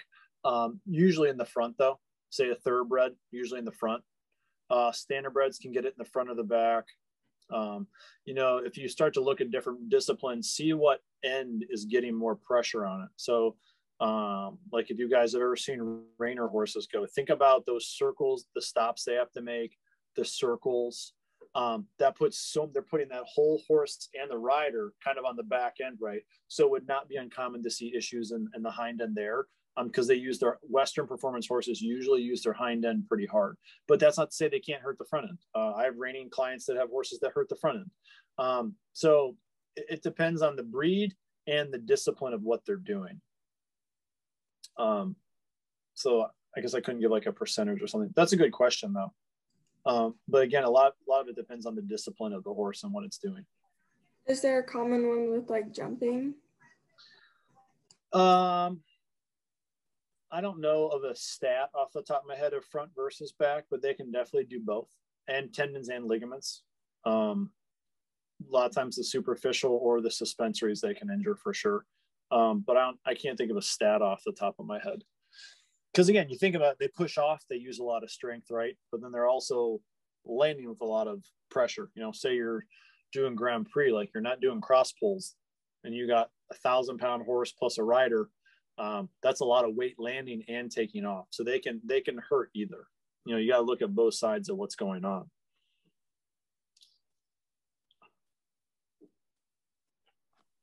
I don't know if I'm remembering this correctly, but I think I remember listening to some lecture and they were talking about osteogenesis, and when they were talking about ossification, is that like? So, okay, sorry, finish what you're going to say. I was just asking like if those were the same or if it was a different. Osteogenesis is just like basically the formation of bone. That's all it means in simple layman terms. It's production of bone, but there's different words that kind of mean the same. So when I was talking about the osselates, I said exostosis. So that's just a formation of bone. So that's kind of just a variation of a very fancy medical term of seeing formation of bone. Like the disease osteogenesis imperfecta. You guys know what that is? You ever heard of that disease? It's a human disease where you mostly see it. So osteogenesis, so bone formation imperfecta, not perfect. Those people have very brittle bones, and depending on the severity of the disease, they can break super easily. What was the movie? There's a movie that someone had Samuel L. Jackson and Bruce Willis in it. I can't remember the name of it. But that gentleman had osteogenesis imperfecta, so his bones did not form properly and they weren't as strong as normal. So say you could fall down on your arm and you're okay. That person could fall down and they could break every bone in their arm because their bones just aren't made perfectly. But that osteogenesis is just the formation or production of bone, is a way of saying that. It's a foo-foo word. Makes you sound smart, right?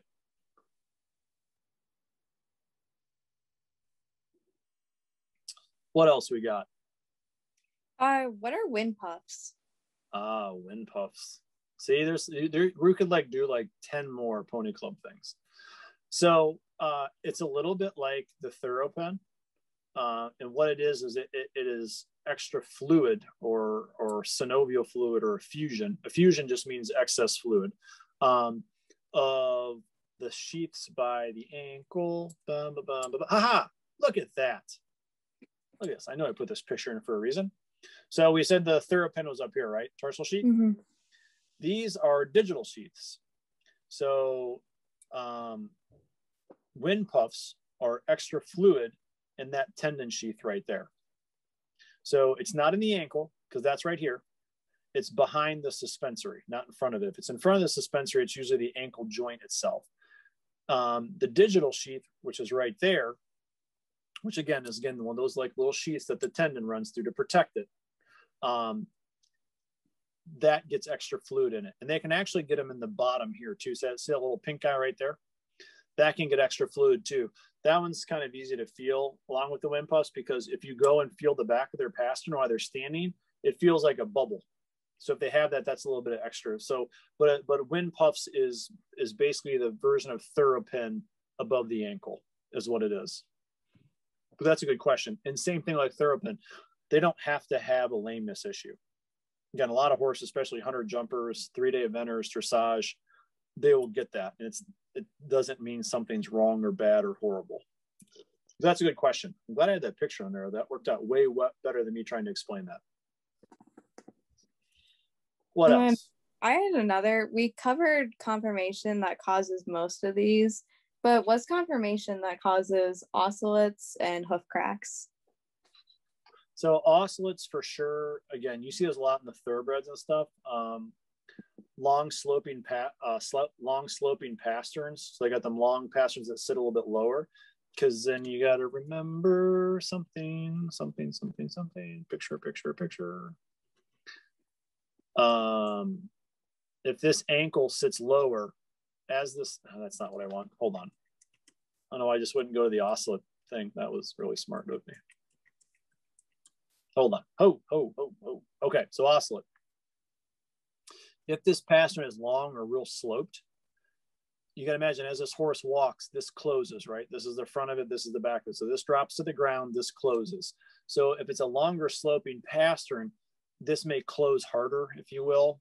And so you stretch this joint capsule more. So that would be one thing I'd see in a long sloping pastern. That would be a confirmation I'd probably see it in. Maybe a horse with low heels, because again, you're making things lower than they should be. As far as the hoof cracks and stuff, again, this isn't always, but like toed out horses, a lot of times their inside hoof walls like to be straighter. So they put more pressure on those. Plus there's more weight coming down through it. Toed in horses, you can get cracks on the outside. Just because a horse is toed out doesn't mean you have to have cracks on the inside. You can get them on the outside. So where the pressures go, again, if you took a picture and the foot was like real higher on one side than the other, you're going to be really beating up that lower side. So you can get it there too. So a lot of hoof cracks come from imbalance issues in the foot. That's definitely a big spot that you see it. That's why it's nice to take a couple of x-rays and see where you're at. And your farrier may say that if you have a crack or something, they say, let's get x-rays to see the angles. That's why, to make sure everything's balanced correctly. Going back to the wind puffs, I think it was. Yep. just be drained? Yep. You can. And then they'll probably come back. They can. And same with the ThoroPen. So you can drain them, but a lot of times they come back. So again, they kind of, most of the time, they can be associated with lameness or something else going on. But because they're not causing a problem, I just kind of tell people just don't look at it, because if you try to drain it, most of the time it comes back, and sometimes it comes back with more fluid. So you just know they're there. And if there's a lameness issue, then we see if it's coming from that, and we go from there and we treat it if we need to. Otherwise, you don't, in my opinion, you don't really mess with them, because they're probably going to come back. Kind of like with the bog spavin, with the OCDs and the hock. If you have that and you drain it, more than likely it's going to come back. So it's one of those blemishes that doesn't typically get associated with lameness. So I just tell people, leave it be. I'm kind of one of those, if it ain't broke, don't fix it. And that's a perfect example of that. But good question.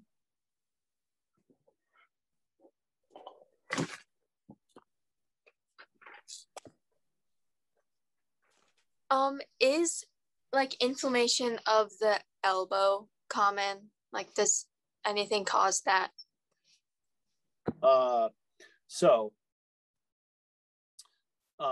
Infrequently. Problems in the elbow and problems in the shoulder are truthfully not that common. That's just a fact.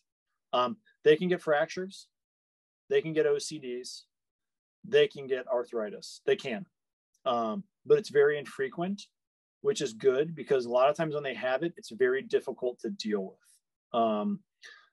Majority of the issues in the horse are from the hock and the knees down. Of that, a significant portion is from the ankle down. I mean, that's just a fact. But they can get it for sure. They can get arthritis. I've had very few, and they're hard to deal with. It's such a high motion thing. They also move a different way. If you have a shoulder or an elbow that is not healthy, they have a weird way of moving. You got to imagine, if your shoulder hurts, the last thing you want to do is bring your arm over your head, right? Because your shoulder hurts. You don't want to do that. So you got to imagine, if you're a horse, bringing the horse's leg forward is like you bringing your arm over your head, right? You're just kind of down on all fours. So if your arm hurts, they get a weird way of moving. Or if their elbow hurts or their shoulder hurts. So they do get problems, but it's pretty infrequent. They can get sore shoulders and stuff. But that's usually a compensation thing. So like, I'll get that, like you'll see that on like lamenesses we see, someone came out and looked at my horse and they thought the shoulder was sore. So we worked on the shoulder and it got better for a week, but then it got worse again. It's because probably that's not your real problem.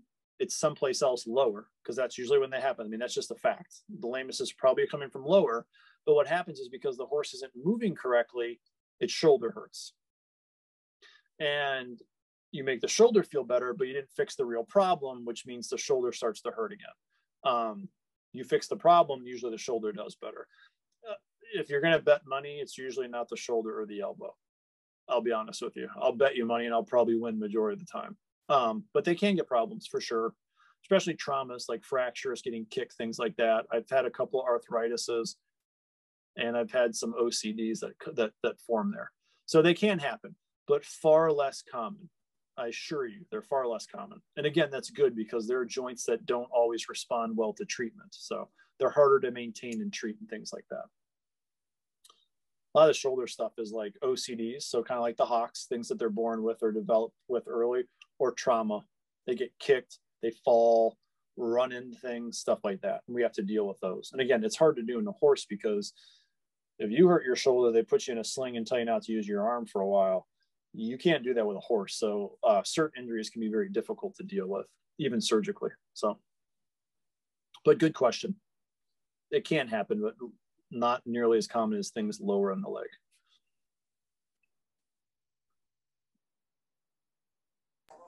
This goes back to something like a while ago, but for the abscess, you said like blow out the heel. Does it like, is it the pressure that like makes a hole in the heel? No, it probably blew out. So it kind of eroded away the tissue. And if an abscess And if the abscess sits there long enough and festers and doesn't go one way or the other, it can't get out, it'll almost undermine underneath the sole. So you'll open up a hole and there'll be like a false floor or like a basement. You have to remove all that. The nice thing is they usually, most horses can grow foot back real well. So even if you have to open that hole to let it drain and treat it and expose it, a new sole will grow in and that'll kind of grow out and then you'll be fine. But it's from the erosion process of the disease. And again, not all corns and bruises have to turn into abscesses, but they can. Or the vet opens them like I did that one. I opened the bottom. So, because if they don't drain, that's why they're lame. It's too much pressure. They can't get out. It can't get out. And so if you open it, instantly those horses are much sounder, like infinitely sounder. They may not be perfect when I leave, but they're way sounder. And then it takes a couple of days and they do all right. But you have to get it to drain. If you don't let it drain, they stay super lame. Usually how the abscess works is, my horse was kind of lame a few days ago. Oh, it's getting lamer. Oh my God, I have to call the vet tonight because the horse won't put its foot down until he stands on its toe. And about that time, the abscess is getting ready to blow because the worse it gets, the worse the horse gets. I have all that time. Oh my God, my horse was horrible last night. You have to come out today. And I get there and the horse is sound. They're like, well, I don't get it. What happened? Half the time it blew out and they didn't see it. Like that one picture I showed you. The day before I went out, the horse was crippled, they said, on its toe, wouldn't walk. I got there and it was basically sound, but the abscess blew out. As soon as the pressure is off, they're happy. So you just got to relieve the pressure, whether it comes out the bottom or the top or both. But you got to get the pressure out. That's the key. Got to open it. Once an abscess goes out, are they for the most part sound? You mean initially or long term? Long term? Yeah, they're fine. Yeah, usually abscesses don't cause a problem. Some horses are more predisposed. Again, thin-soled horses, stuff like that. So you have to kind of take measures to stop them from getting abscesses. Again, first steps a lot of times putting a shoe on or a pad or helping them grow more foot or making their foot harder if they don't grow a lot of sole. There's products that can harden the sole. But long term, no, usually they're not a big deal. Very infrequently, and that's usually if the abscess does something it shouldn't, like go to a place it shouldn't. It gets to infect the bone or this or that, but that's super uncommon. More than likely, they'll be all right. And then the red dots that you're pointing out on the sole, or like red parts, does that like come with an abscess or like have anything to do with it? Not so. That's just literally bruising of that foot. Where were corns? Were corns before or after? After. So that's literally bruising. So you smash your finger in the door. What color does your finger turn? Red, right? Well, maybe purple too, but so it's that repetitive pressure that getting hit, it causes it to bruise. So it's bruising, or those little what we call petechiations or red dots. That's bruising. That's all bruising. So that's been beating that area up enough where it starts to bleed. So it's almost like bleeding. It's little tiny blood spots. But those can eventually turn into abscesses. Again, they don't have to. You can have just corns. But like that one, that probably turned into an abscess, and that's why that hole is there. This horse, I cut some of the bruising away, but that was an abscess that actually led all the way up there. And it blew out here, and then once I pared this away with my hoof knife, it started to ooze pus there too. So that bruising is that kind of, as we said up here, gosh, this window wasn't always in the way. It's either a chronic bruising, but it can be a pretty acute one. Your horse runs out in the field, hits a rock, and then, it's lame. But it's that sole getting injured, the sole of the foot getting injured, which is a lot of times back here in the heel or in the bar. This is what we call the bar right here. If you guys remember that from your talk, they can get them in here too. It's pretty commonplace. Heels, bar, abscess is always around the perimeter. So the heel, the bar, the toe, and around here. They don't usually happen like all of a sudden in the middle. It's usually always around the edges, and a lot of times right at the toe or back here in the heels. That's the most common places you're going to find them. How often do corns turn to abscesses?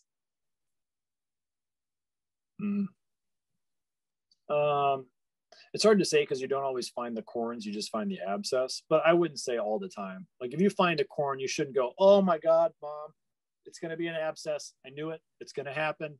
Call somebody. It's not like that. but it can be a cause of it.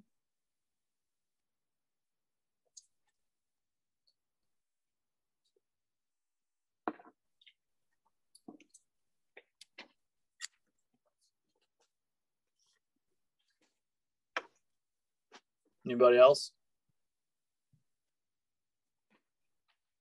All right, let's hear it. Okay. I was thinking when you were talking about how the horse's shoulder hurt and it's always further down, for it not to hurt, when you're trying to figure out what's going on lower down, is there a way to like support the thing, like the shoulder?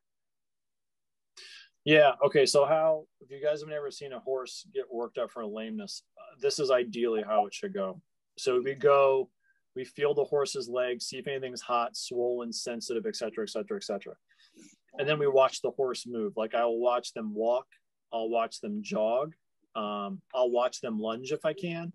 We do flexion tests, which is like where you kind of pick up each individual leg and you put stress on the joints and watch them jog off. And see if by crunching on a joint, does it make them hurt worse, is what you're trying to do. Because hardest part about our job is they can't tell us, right? Like if I go see your horse, you can't be like, man, doc, my foot's killing me today. You got to look at this thing. It just doesn't happen. So the way we first try to isolate it, because the first thing we got to do is, the first question is, where does the horse hurt? Not why does it hurt? Where does it hurt? Because I got to figure out where, because depending on where it hurts, I do different things. So what we do is, let's see here. I'm trying to think if I have a picture that I can use for this. Yeah, suspensory. Okay.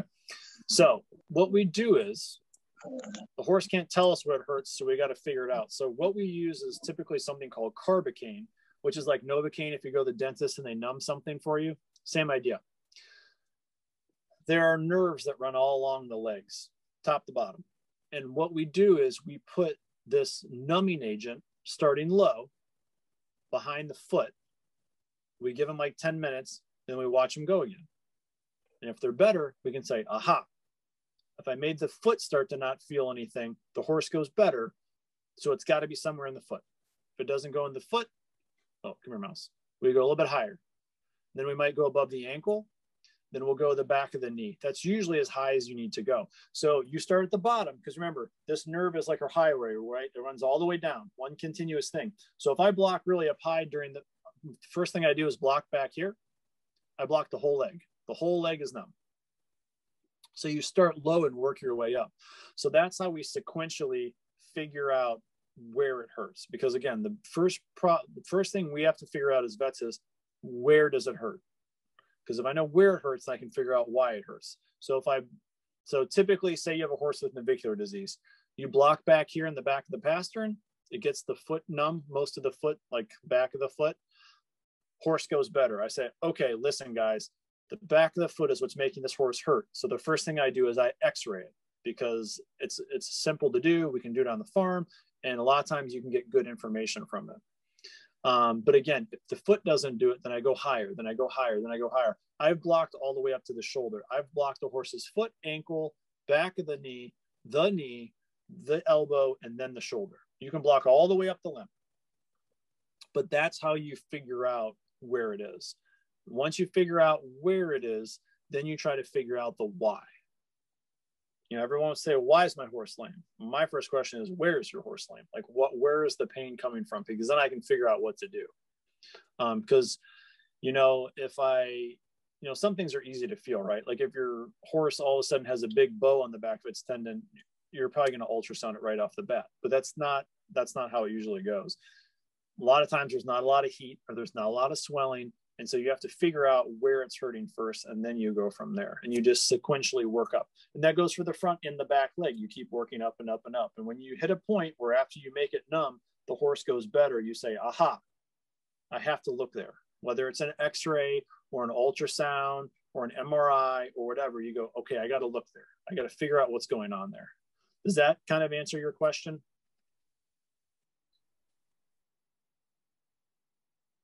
I hope.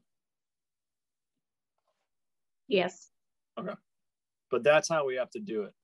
There are some things that you can figure out fairly efficiently by looking at it. Again, if the horse didn't have a big bow thing on the back of its leg yesterday and all of a sudden it's there and it's hot and it's swollen, I'm going to say, hey, listen, Madison, we should ultrasound this.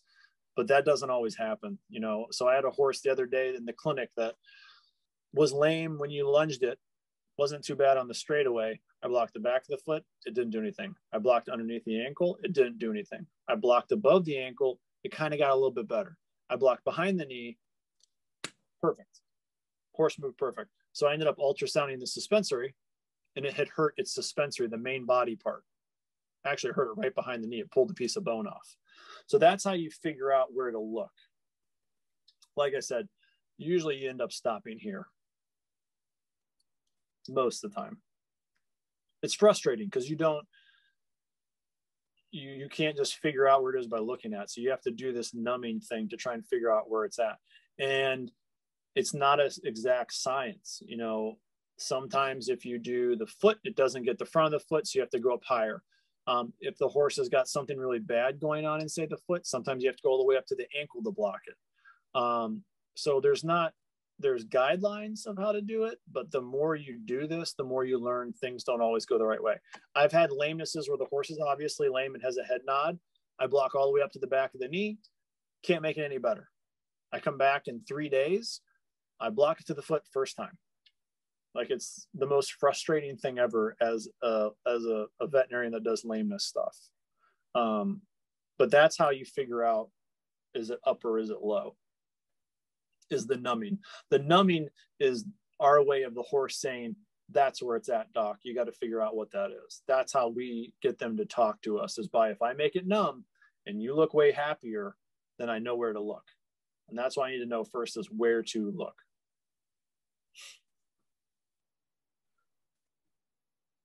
I just stepped on my cat.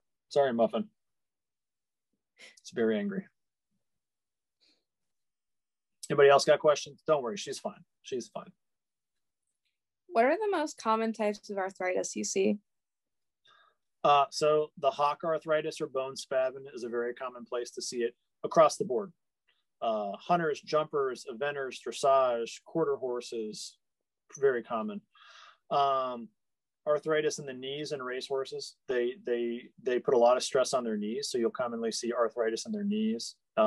Ankles is another common spot. Again, the ring bone, both high and low, aren't as commonly seen as, say, the hocks, but you can find it.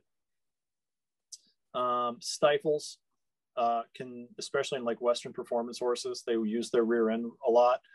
You can get arthritis in the stifles. So, but your hock is probably is probably the highest on the list, I would say.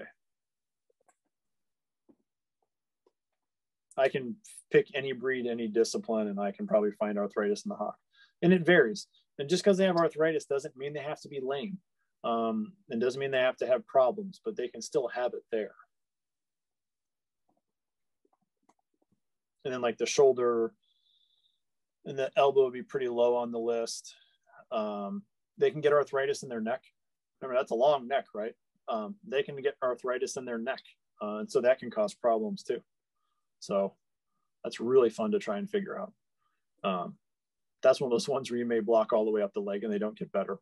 So, but yeah, hocks for sure, number one.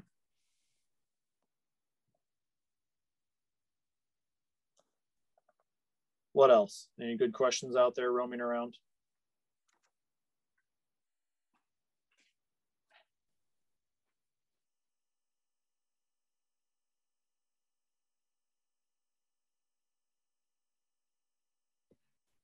Did we hit the bottom of the of the question pool now? I have no idea. You guys asked a lot of really great questions.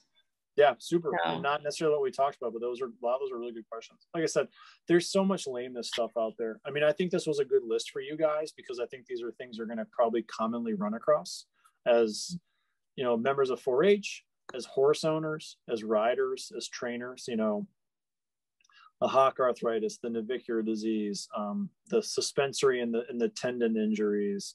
You know, the laminitis founder one would have been a good one to throw in there too. If we ever do this again, that'd be a good little one to do. you could literally do, I mean, you understand, like there's people that devote their careers to researching that and all the intricacies of it, how you treat it, how you shoe for it, how you prevent it, what diseases cause it. But that was a good one to ask questions on. But I think this overall was a pretty good, again, those more, I'll say, quote unquote, typical things that you may run across. Or again, the ones that aren't even necessarily really bad lameness ones, like the splint or the curb or the side bones. Well, those things you may run across for sure. Like those are not uncommon things to see, but that doesn't mean they're terrible. It just means they're common. So I think that was a good list. But those are good questions of not stuff on that list that you do run across. The wind puffs, whoever asked that question, that was a good question. The laminitis, like I said, that was again, that could be a whole topic on its own. There's a couple other good questions in there you guys asked though. And the shoulder and the elbow question was a good question too. I mean, because again, you think big giant horse, big giant joints, but fortunately, they don't have as many problems in that area. Thank goodness, especially from an orthopedic standpoint. You guys bottomed out on a Friday night. And remember, you guys, if you have any questions, you can just email and we can pass them on, or anything if you think of anything between now and when you go to sleep. Or when you wake up. Yes. Yeah. So just let us know if you have any questions. I think that was great. So thank you very much for that presentation. I think that was very thorough, and I think everyone got something from that. Yeah, I try to put as many pictures of stuff, especially like the blemish stuff. I know some like the MRI stuff was kind of like, I didn't expect you to know how to read an MRI, but I just figured it'd be kind of for you guys cool to see that, because you might not always see that. But I mean, that's stuff that we kind of do every day, especially if you're doing lameness stuff. I mean, the ultrasounding, the x-raying, the MRIs, I mean, these are not uncommon things that we do. MRI, not quite as much, but there'll be sometimes that we do 6 or 7 MRIs in a week at our practice. Definitely the x-ray and the ultrasound happens more commonly. I mean, every day I probably x-ray between 2 to 6 horses a day. So at least you could see those things a little bit. I hope they kind of made sense in some way, shape, or form. You could follow them. Ultrasounds are for sure the hardest. 100%. Ultrasound's the hardest thing to understand, comprehend, and do. It just is, because it's just an art more than like a point an x-ray and shoot. But I'm sure all you guys have seen some sort of foot x-ray and stuff like that too, for some reason or other. Yep. Okay. All right. Well, thank you. And thank you guys for getting on too. Yeah. Thank you guys very much for joining. And we'll let you guys go on your Friday night. Thank you. All right. Thank you. All right. Bye, guys. Have a good one. Bye. Thank you so much. You're welcome.